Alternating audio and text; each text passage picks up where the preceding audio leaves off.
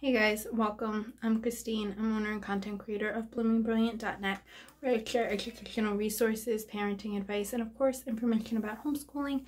I'm a homeschool mom of 2 and I homeschool my 12-year-old daughter and my 8-year-old son, who I'm hiding from right now in the bathroom. I just want to share a couple of tips for homeschool planning, because I was looking through my notes and I don't know if I hit these 2 things. So number 1 is to make sure to go over all like your supplies and everything and make sure you're organized. And I think I mentioned this, like make sure you know where all your stuff is, but just organizing them and knowing where everything is really does help you when you're actually in the middle of a lesson.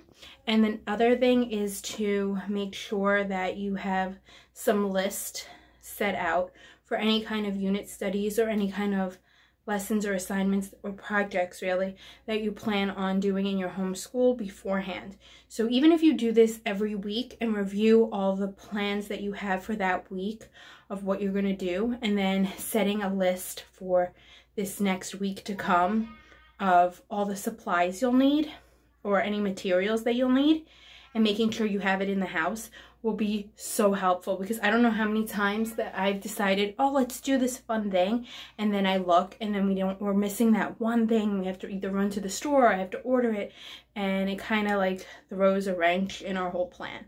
So that's just a couple of tips to make sure that you are, that you have in your little tool pack or tool bag or whatever, tool belt, for your homeschool plan. So those are some tips. Make sure you, like this is what I try to do for my homeschool planning. I try to do a major plan. And I'm still working on a major plan because everything has been a little hectic and I want to alter things a little bit. But I work on a major plan. I have each day as like a certain special subject, and then our regular daily activities. And then I also like to every week at the end of the week, so whether it's Friday or if I'm really late on the planning thing, I'll do it on Sunday, and I'll like review what needs to be done for that week, make any copies, because I make copies of our curriculum so both AJ and Bella can use the curriculum. So like Bella has used some of the curriculum AJ has used in the past, so that's why I make copies of everything, so not everything is written on.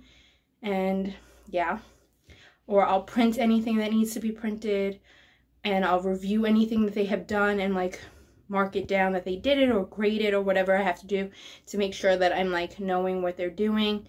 And yeah, so so I do that at the end of each week, and then quarterly I kind of alternate our plans or like adjust our plans really.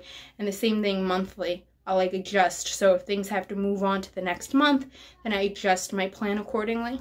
So I hope that helps. I hope that makes sense. And it really took a lot to make this video because I wasn't going to make a video at all. I just felt kind of crappy and I look kind of crappy and I just didn't want to do it, but I said, let me do it. So here I am hiding in my bathroom, getting it done. Alrighty, I'll see you guys tomorrow, hopefully feeling and looking better. I don't know. Have a great day. See you tomorrow.